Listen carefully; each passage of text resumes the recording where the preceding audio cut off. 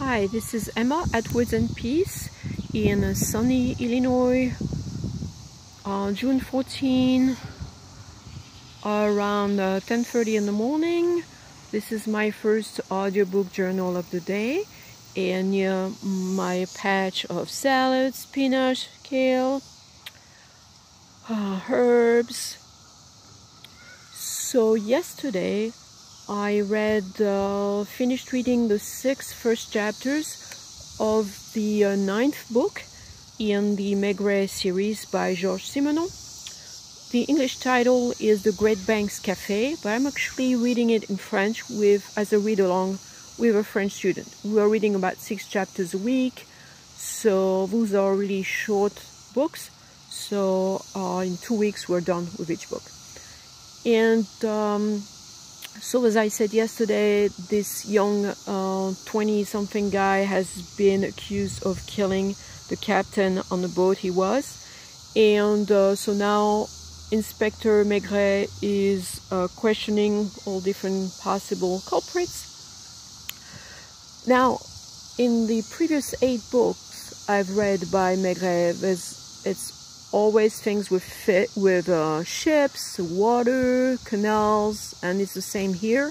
And women are often not too good, and in most books I think actually the killer was a woman.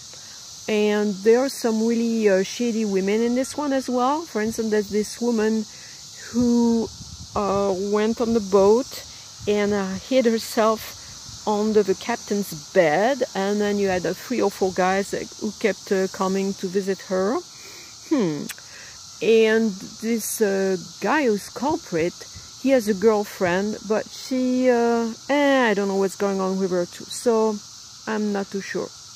And after this one, maybe I think I'm going to stop, because those are kind of really nice little mysteries. I like the ambiance, but it's kind of a bit repetitive in the sense it's always the same milieu, so I don't know. Now today it's Sunday, so I'm starting my readings with a spiritual book. I'm actually reading this commentary on Psalm 118 by Saint Theophan the Recluse. It was written in mid-19th century. I really enjoy it a lot.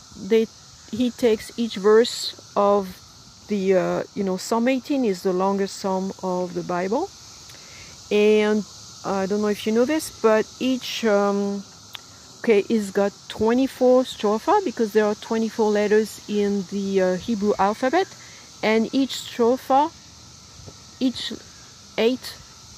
has 8 lines, and each line is then going to start by the same letter of the alphabet. So for instance, first stropha starts with the letter Aleph, which is A, and so each verse will start with that letter. So I'm actually now in verse 21. Sorry with the sound here. And I like it how he makes references to Hebrew, to Greek, and to lots of different authors before him. I really enjoy it a lot. Okay, so now I'm going to reading. Talk to you later. Have a nice Sunday.